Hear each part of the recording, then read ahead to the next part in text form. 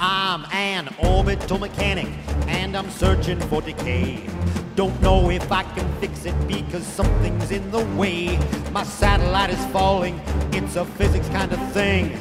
The orbit starts reducing after its initial fling.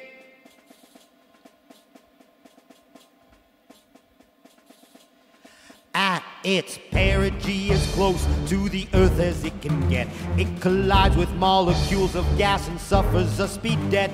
It moves a fraction slower, finds a smaller apogee, continues on a new path, each time smaller you can see. I've got some atmospheric drag, there's not much I can do.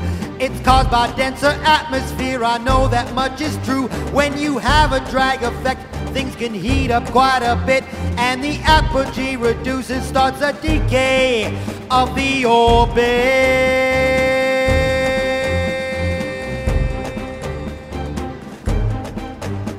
It's gonna need correction, or the satellite will fall. And they cost lots of money, so that won't be good at all. I'll need a stabilizer to give a little thrust. To keep my standard orbit, small corrections are a must. I've had some atmospheric drag, I fixed it, yes I did. And now I'll fly my ship to a maximum orbit.